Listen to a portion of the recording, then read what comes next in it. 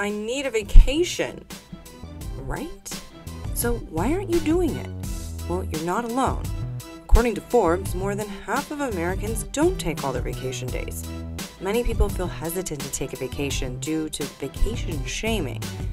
That's when, Crystal in accounting gives you grief for the pics you posted on Instagram from your trip to the Keys while she was just stuck here slaving away. Vacations can help us, though. A study released by the American Psychological Association concluded that vacations work to reduce stress by removing people from activities and environments that they associate with stress and anxiety. Inc. reports that other benefits of vacation include reduced heart attack risk in men, improved productivity, and better sleep.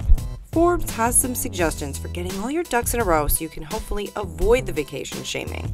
Things like choosing a time when business is slow to get away, arranging for backup, and scheduling your time off way in advance.